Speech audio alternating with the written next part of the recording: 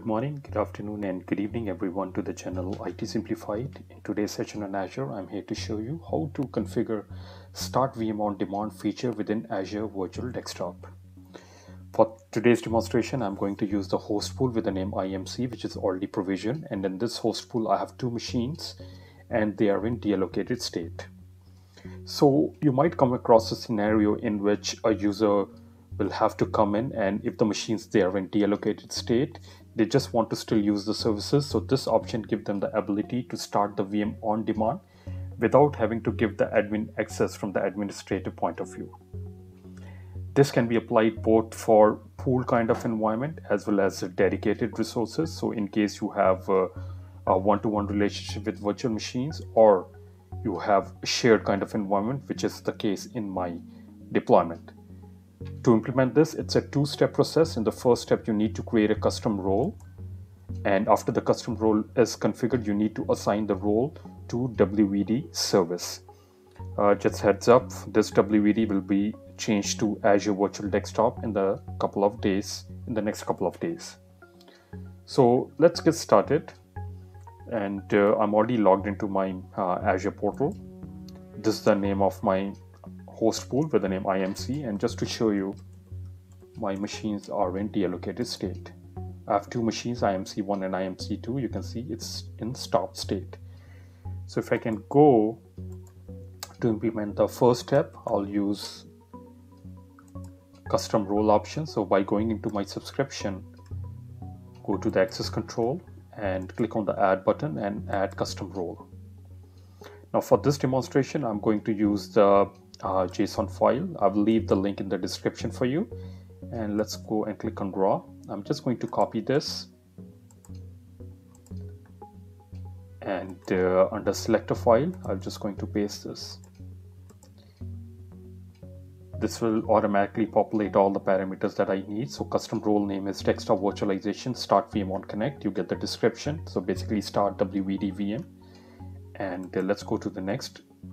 So as part of this implementation or this custom role, two permissions are added. So to start the VM action, and you get the read access because you don't want to give any admin rights to the regular users on these machines. And next is the scope to which you want to apply this. You have this option of applying this to the whole subscription or to a specific resource group. In my case, I'm going to apply this to the whole subscription. So the subscription was added successfully. Go to next. This is the JSON file that will be implemented. So you get the name of the role that we are specifying here, the subscription ID, the action that will be part of this deployment, and you get the brief summary of the selections you have made. And let's go and click on create. So this custom role was added successfully, so that's good. So step number one is done. Now we're going to give WVD service access to this custom role. For that, still staying over here, I'm going to go to the role assignment,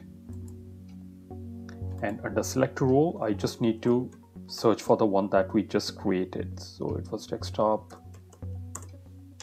virtualization. Okay, I'm just going to refresh the page.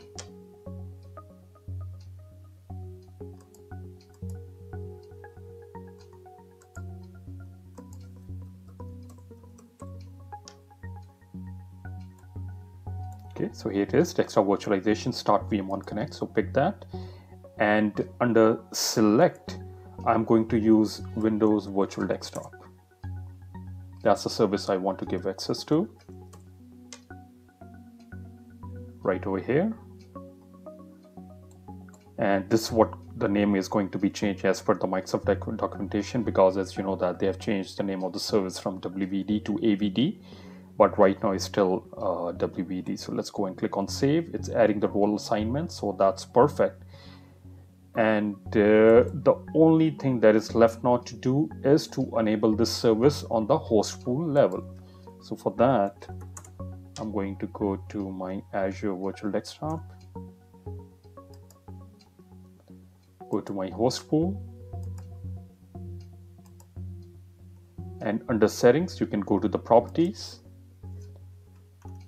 And you see under configuration, the start VM on connect is disabled right now. So I'm just going to switch the button to yes and click on save. And with this, we have successfully implemented Start VM on-demand feature within Azure Virtual Desktop. And now when the user is trying to access, it will allow them to boot up the machine.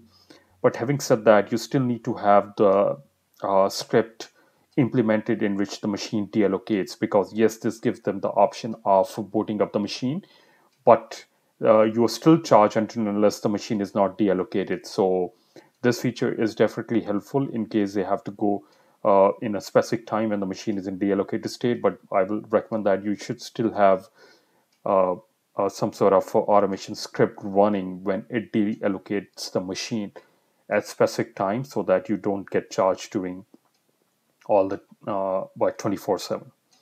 So this was a quick overview of how to implement Start VM on demand within Azure Virtual Desktop. Thanks for watching. Have a good day.